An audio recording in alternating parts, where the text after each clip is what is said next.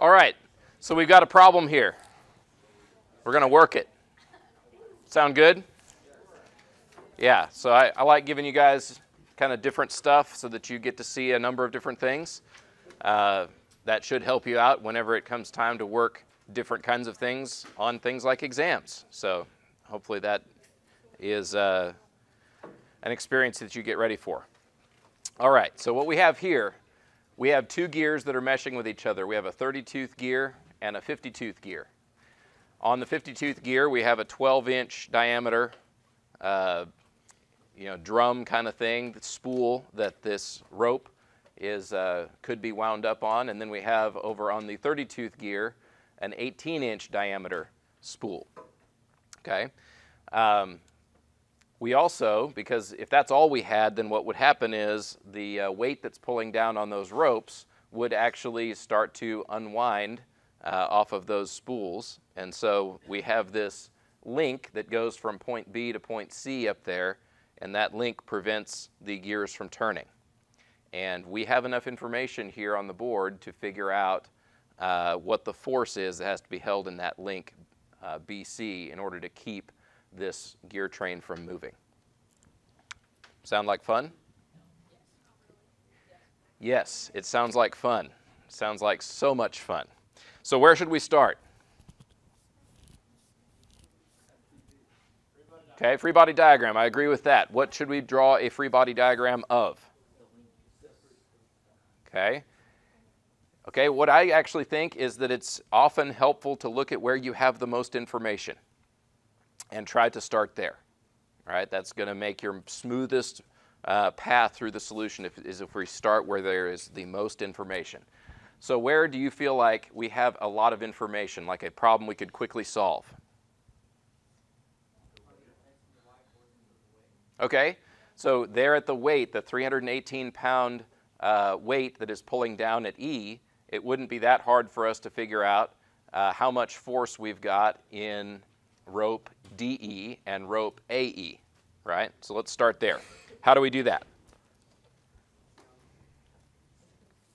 Okay, the other good thing about this is that it forces you to go back and remember a topic that we covered earlier, right? Go back and make sure we're not forgetting how to do concurrent force systems. So we do a drawing of the body. Let's say that's the 318-pound force or pound weight that's hanging on there. Okay, what sorts of forces act on that body?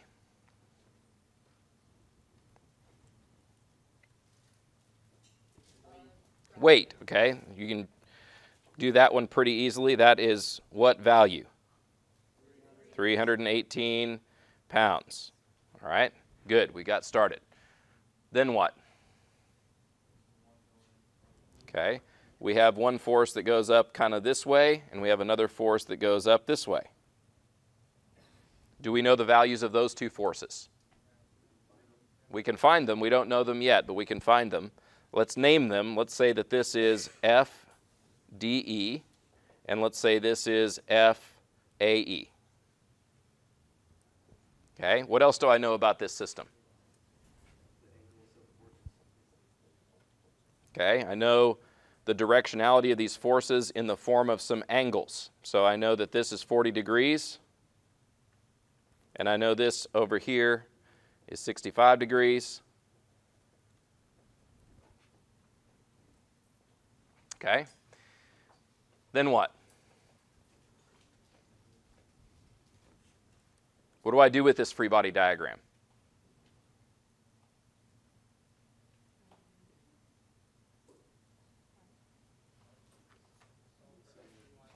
Okay, we sum force components. Okay, I'll start with the X. Which forces have X components?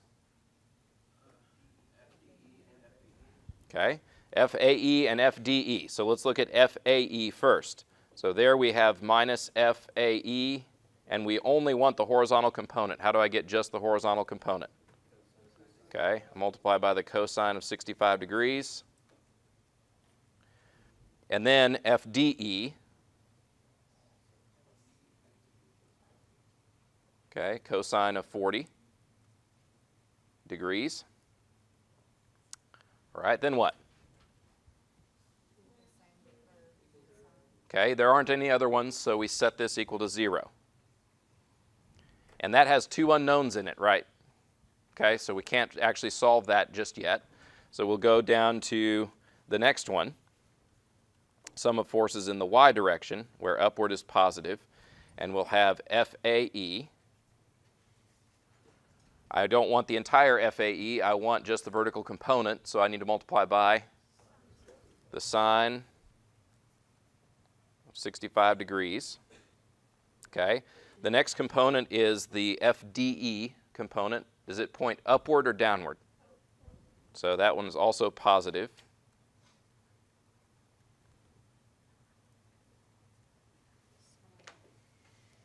Okay.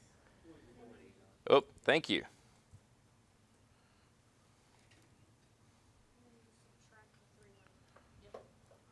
Okay, and then I have to put in there the force that I have from the weight. So I subtract 318 pounds. Sure. So what I have now is a system of equations. The question was, can we plug it into the calculator and solve it? And the answer is, why, sure we can. I recommend it. So here's a calculator. This is the Casio calculator. If you go to mode and you go to 5, it goes to equation mode. We're going to do a 2 by 2, and we put in the coefficients of our variables first. So here I've got negative cosine of 65 degrees. Next, I've got cosine of 40 degrees. And I'd like for you guys to either learn how to whisper or to not talk so much in class. Appreciate that. That would help a whole bunch. All right. Next, we've got what? Okay, next we've got the sine of 65 degrees. Then what? Okay, we got the sine of 40 degrees, positive, right? And then what? Okay, we got 318 is negative in this equation, but the way it's looking for this value to be entered into the calculator, it wants it to be as if it's on the other side of the equation, which would actually take that negative sign and turn it positive, right? So I don't put a negative 318, I put in a positive 318. And so my conclusions are that FAE must be 252.19 or 252.2, we'll say. FAE is equal to 252.2 pounds. And what is FDE? 139.1. Okay, 139.1, I'll call it good there, 139.1 pounds. Okay? So why are those helpful? Okay? Yeah, that's the tension that's going to be in those two ropes that go up and now wind around the two drums, both at A and at D.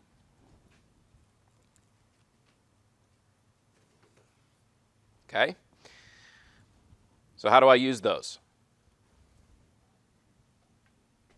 What's my next thing to do? More free body diagrams, right? Yeah. Okay. Like of what? Okay, we could do the two gears, the two gear assemblies that have a gear and a drum on them. So let's go ahead and put the 30-tooth right here with its drum right here. All right, and then it's got its pivot point right here in the middle. What happens there? I'll just go ahead and put those on first. Okay, vertical reaction and horizontal reaction. Okay, maybe I'll call that R. I'm going to move that location of that a little bit. I'm going to call that R A Y, and this I'll call R A X. Okay, what else?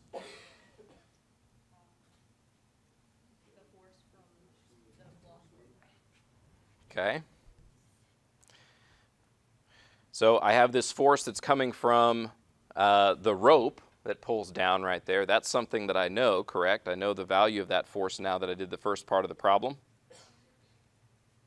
Okay. What's the value of that force? Okay, 252.2 pounds. All right. Good so far. What else? Okay, I can put on the angle of that force if I want to. How do I know the angle? Okay, it's given, if it's 65 degrees, that's given originally, in the original statement of the problem, that is also a 65 degrees that I could put right here.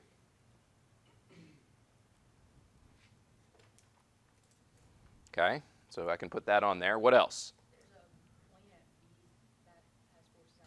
Okay, there's a point at B, right up here. And what happens at B? Okay, there will be both horizontal and vertical components of force. Do I know anything more about it than that? Okay, you do know the distance between B and A. You do know that much, so we could put that on there. As a matter of fact, I'll go ahead and do that. How far is it? 15 inches.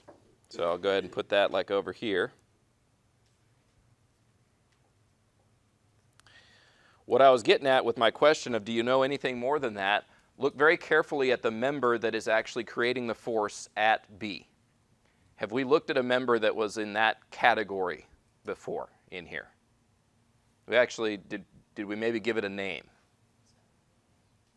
Like maybe did we call it a link? Okay, it's got a pin on each end. It's got a pin at B, it's got a pin at C. How does it behave? Because that's the only two places it's connected, is at B and at C. There aren't any other outside forces acting on it. Okay. Did that tell us anything about the direction of force that that member must carry? I know it's been a few days. Okay. It means that the line of action of the force carried in that member extends along a line from one to the other. So I do know more information than just that there is a vertical and horizontal component. That's not that that's false, that's true, but I know more information about it than that. I know the line of action of the force that acts at that point. Okay? So I can go ahead, instead of showing two components of force at B, I can show just one component of force at B. That's helpful because it reduces the number of things I don't know, right? What do you want to name that thing, that force that I just put there? Okay, I like FBC. Someone suggests FBC. Okay. What else?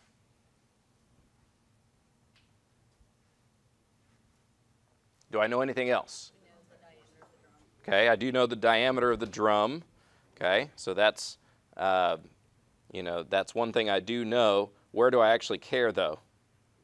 I care about this radius right here. Let me go ahead and put that on directly and say if it's 18-inch diameter, this is a 9-inch radius right here. And that's probably what's going to matter to me more than the 18-inch diameter. Okay? There's one other thing that I don't have written, or there's actually a couple other things I don't have written on my free body diagram that I could. Okay? For one, it's good practice to always put your axes on. So I'll go ahead and stick those on there. That wasn't the one I was really going to say, though. What else? I said a second ago, we know the line of action of FBC. Okay, that means that we know the directionality of FBC, and we can state it in some way. How do you think we might want to state that? Okay, rise over run isn't actually that hard to do, given the information that we know at the very top. We know that it's 48 inches across from B to C. Let me put 48 right here. What about the rise over that 48-inch run? Okay. Yeah, it'll be 36 inches minus 15 inches. Do you agree with that? Yes. So I'll just put that as 36 minus 15.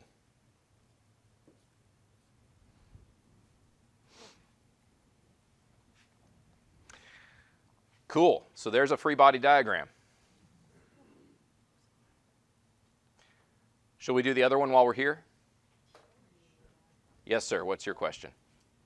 This is like a kind of concept. If F of BC is whatever force on the smaller drum, would that be the same force on the bigger drum on the opposite side? So I think his question is, because I've defined the force here acting on that pin at B, his question is that going to be the same value of force that acts at pin C, right? And the answer is yes, it will, okay? Because if you look at that link from B to C, it only has two places where forces act on it, right? And so where those two forces act on BC, they have to be along the same line, and it means that where they react on the things on their ends, it also has to have equal amounts of force. So that is a good observation there. Let's go ahead and draw that diagram. Okay, so there's our gear on the outside. Here's the drum on the inside with a pin. And what he just said was that over here where we have this pin, he said that this FBC should actually be equal in magnitude, opposite in direction to the FBC that I had on my other diagram. Okay, and because it's equal magnitude, opposite direction, that means we can specify the slope that happens here.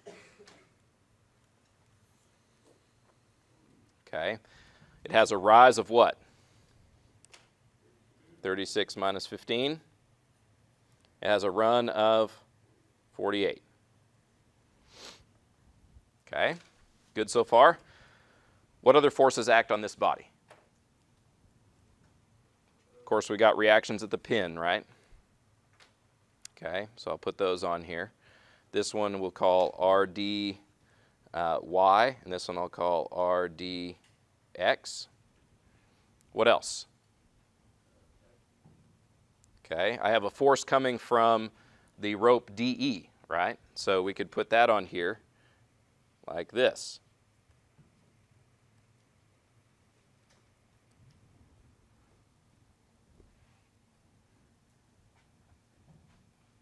All right.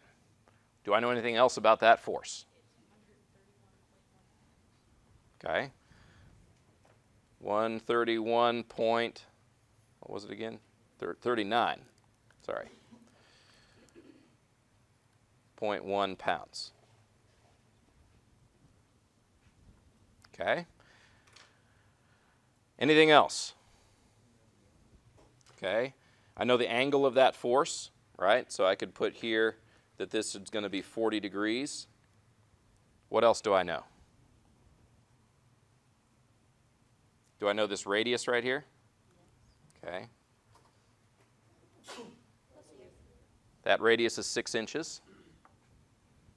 What else should I put on my free body diagram? Okay. Yeah, someone says I should probably have a distance up to this point right here. Okay, that's going to be 36 inches.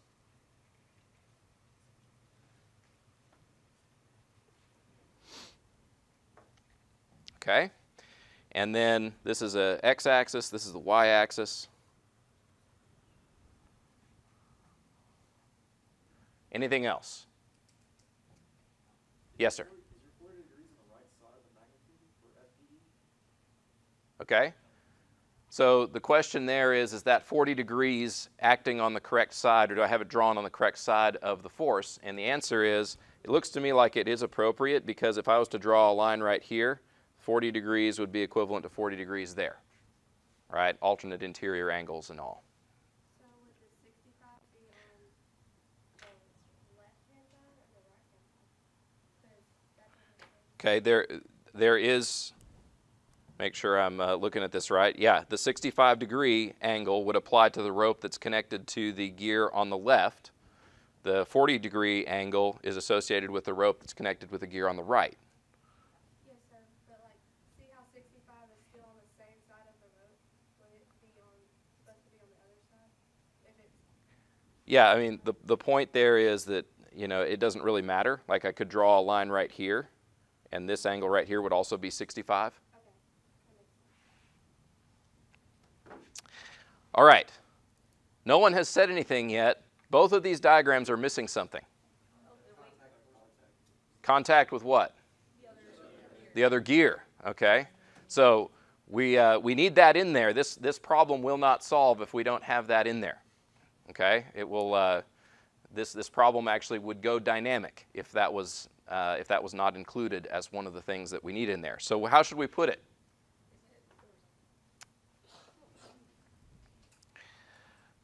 Okay, let me do it this way. Let me show a torque. I don't actually know off the top of my head what direction the torque should be. Okay, you might be able to look at it and figure it out to some degree, but it actually doesn't matter. Okay, we need to put a torque on here and assume a direction.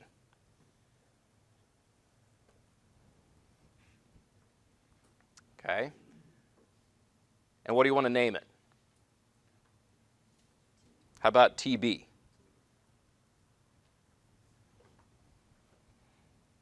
Okay, so if I have TB acting right there, what direction does the torque act on gear C?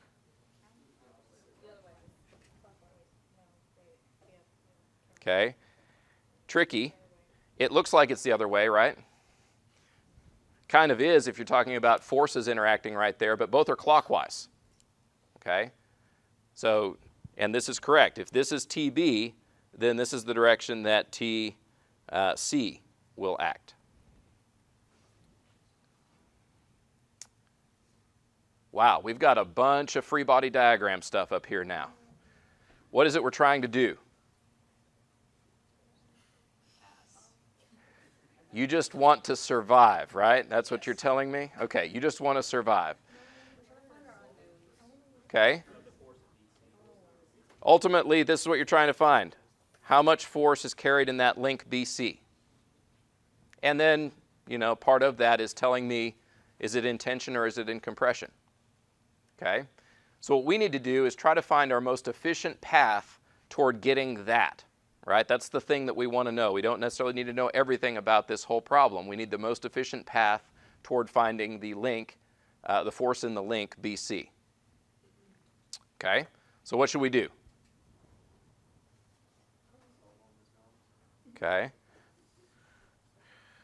You may have picked up on this by now. Moment equations are very powerful. Why is that?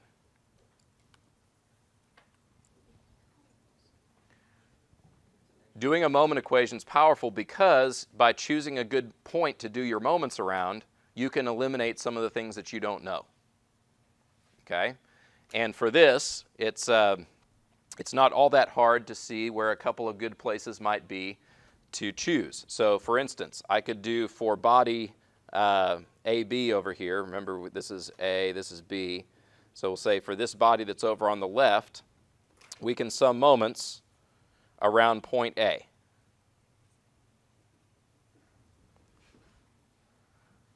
So do you always do the sum of your moments around the point of the most unknown? Always is a big word. The question was, do you always sum moments around the point with the largest number of unknowns? I would say very often you do. Because what that does is it eliminates a lot of the things that you don't know out of your equation. It allows you to find at least one thing. And once you know one thing, it often leads to a problem where a lot of other things become easier to find once you know one thing. Okay? So that is true a lot of the time. It's not maybe always true. Okay? So, summing moments around point A, what do we do?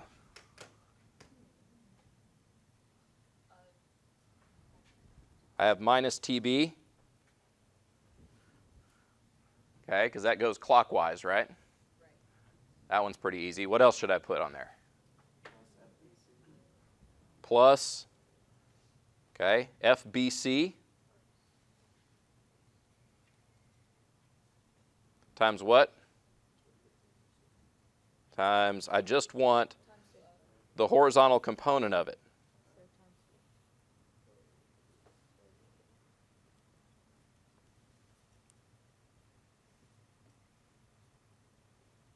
Okay?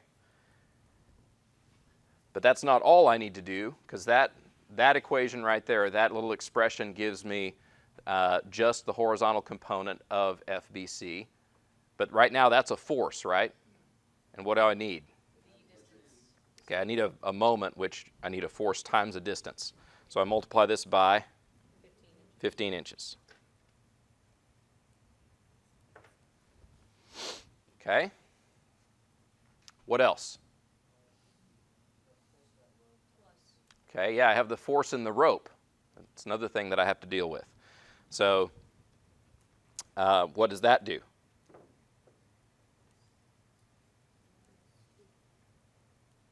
$252.2 pounds times what?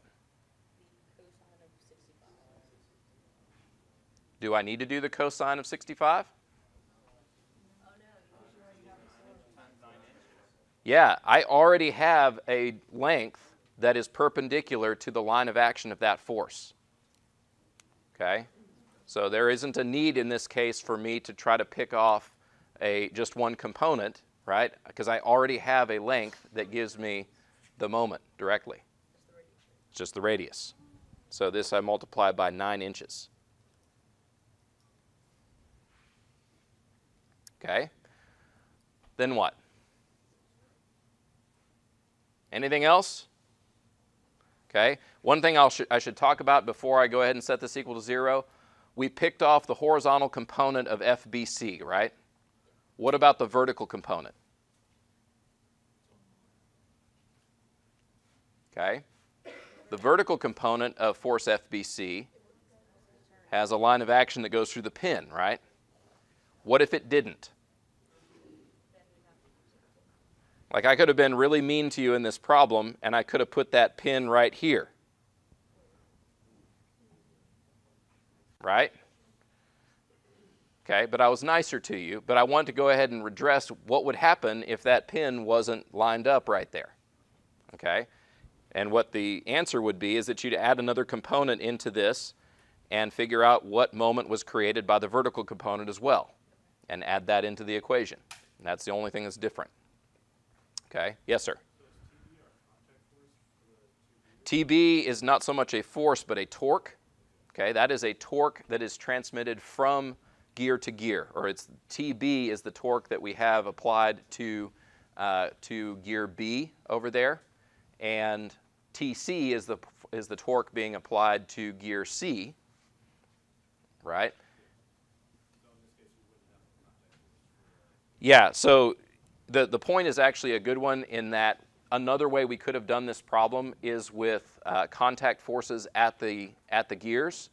What would be the downside of trying to do it that way for this particular problem? Do I know the diameter of these gears?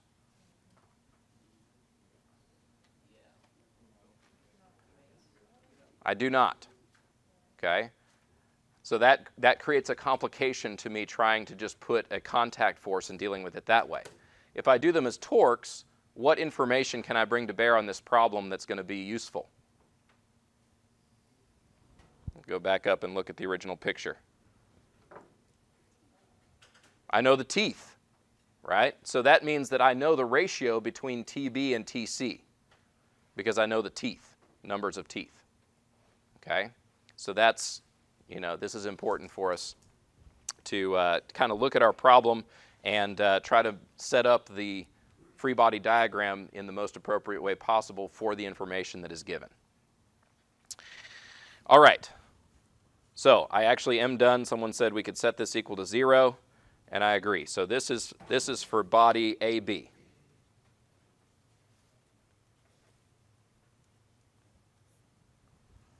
How many unknowns? I've got 2 unknowns. Great. And if I add in an x equation, that adds in RAX. If I add in a y equation, that adds in RAY. So adding those 2 in, each adds another unknown, and I'm no better off than when I started. So let's actually hop across and do the other body over here. I'll say body CD.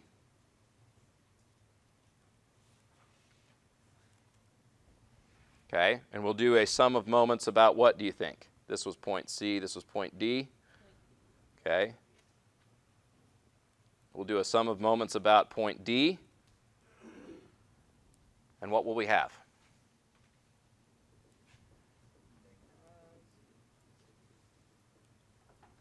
Minus TC.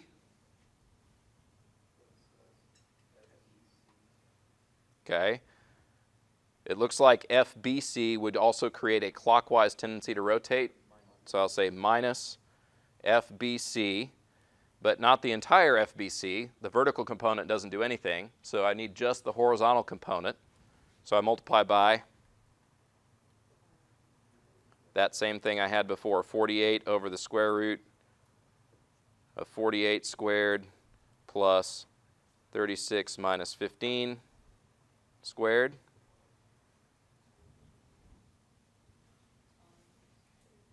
Times 36 inches. Okay. What else?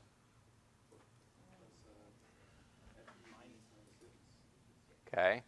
Plus FDE. Okay, which let me go ahead and put in. We know what FDE is, correct?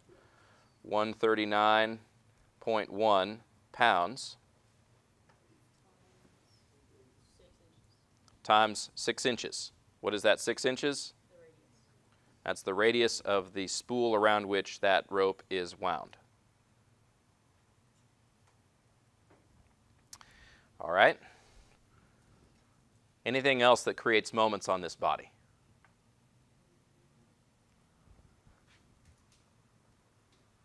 All right, let's take stock again. How many equations do we have? 2 equations. How many unknowns? Okay, we have 3 right now, but there might be a slick thing that we can do that helps us out a little bit. Okay? I know over here, let me actually do kind of a little separate thing. Based on gear ratios, if I want to know the torque, let's say TC, what is it going to be? Okay, it'll be 50 over 30, those are the numbers of teeth, times TB. Okay, so I can do a quick little substitution right here and say instead of TC, I'm going to turn that into 5/3 TB.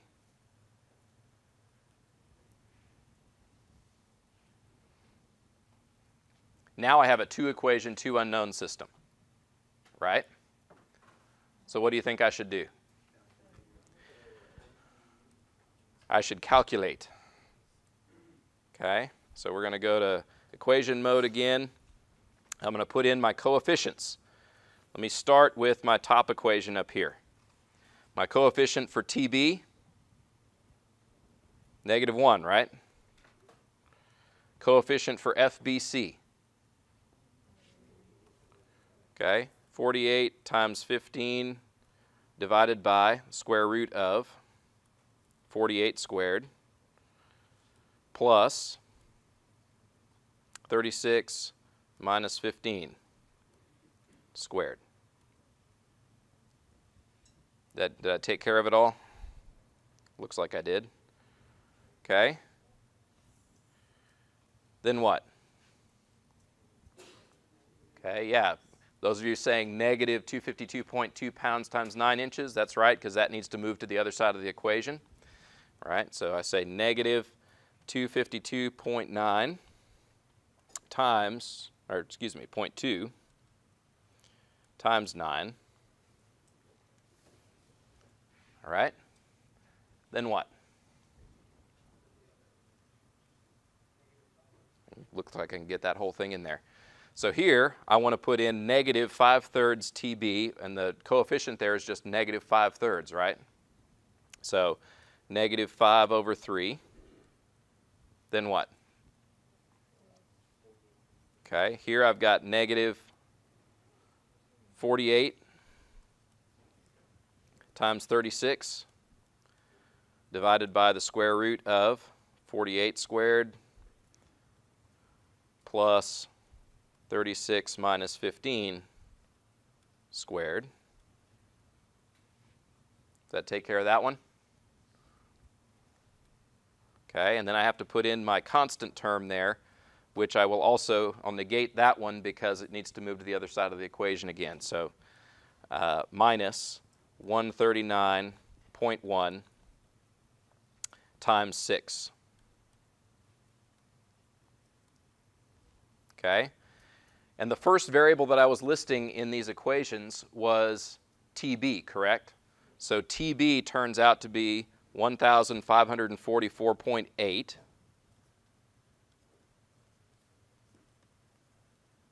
What are the units on that? Okay. Okay, what you can do is you can actually look at this equation and it should be the same as what this constant term turns out to be over here. It should be inch pounds, right? Okay, and that's TB. But that's not really what we wanted to know. What did we want to know? Okay, the force in rod BC is negative 52.76.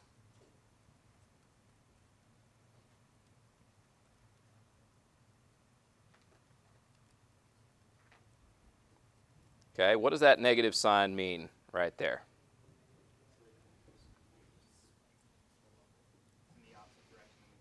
It's the opposite direction than what we assumed, right? So in order to interpret that, we have to go back up here and look at what we assumed. We assumed that the rod tended to put a force that direction on the left gear and a force this direction on the right gear. Okay? If that's what it's doing, then the effect of the rod is to tend to hold those pieces apart. It's like they're pushing apart. Do you agree with that? Okay? Which means the rod's carrying what kind of force, would you say? If it does what I assumed, it would be carrying compression. Okay? Because by pushing it out, that means the gears are pushing it in. Right? It's depending on the perspective of the parts that you're looking at. If you're pushing something apart, then those things that you're pushing apart are pushing you in. Okay? So, but we came up with a negative value. What does that mean?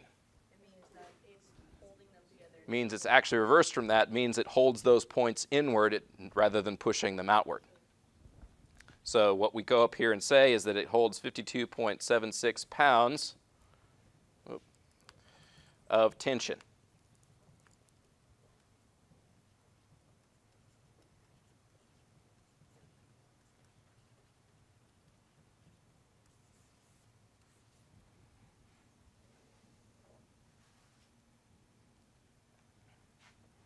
Bada bing.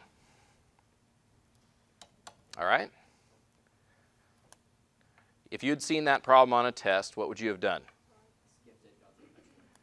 Okay. Now, if you see a problem like this on a test, what are you going to do? You might still skip it, but what you'll probably do after you skip it is get to the end of the test and not be afraid to go back. Right? So, yes. Say that one more time. I didn't hear you. The force in BC is a tension force. So if it was a flexible member, what it would tend to do is elongate due to the forces that are being carried on this thing. It would tend to elongate member BC. So we assumed that it was under compression, but it was actually under tension. We assumed by drawing these forces FBC on here in the direction that we did, we were assuming that member was in compression. The fact that we came up with a negative value means that was not right. It's actually holding a tension force. So if we had drawn it the right way, then Then we would have come up with a positive number at the end if we had drawn it the other way at the beginning. Yes? These equations right here?